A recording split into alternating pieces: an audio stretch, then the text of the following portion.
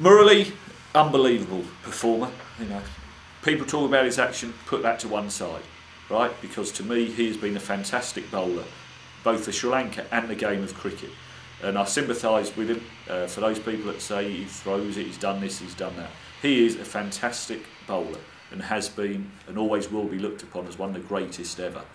Anyone who can spin the ball, I won't say that much, as a regulation off spinner, and then can bring the deucer in later on in his career and spin it that much away, he's going to be hard work. So his record speaks for itself.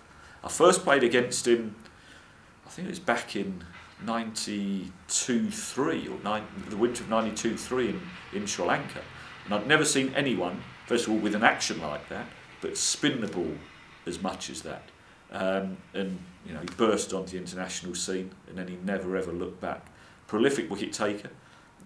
Also, he was able to bowl a lot of overs. I don't know how many overs percentage-wise he bowled of the Sri Lankan overs, but he was a fit person. Obviously, put a lot of stress and strain on his various parts of his body, but was brilliant. Always, they called him the smiling assassin because he always had that big grin on his face, but to run up and get you out.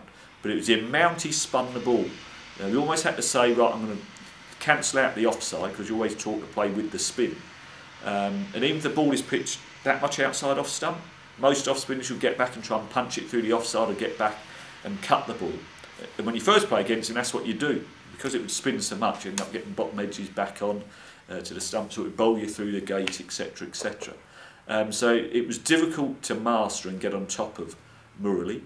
He bowled some bad balls, don't get me wrong, but because the amount he spun it, he actually got away with a lot as well, because people weren't looking to dominate him as perhaps they would bowlers who didn't spin it quite as much. But brilliant for Sri Lankan cricket, brilliant for world cricket, and I'll take my hat off to him for what he's achieved.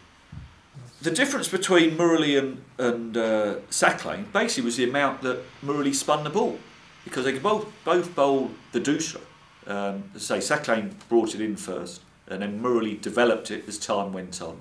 And that made him an even better bowler against left-handers, because to begin with, against left-handers, he spun it so much going away from the left-hander, they could get back and cut him or just let it go.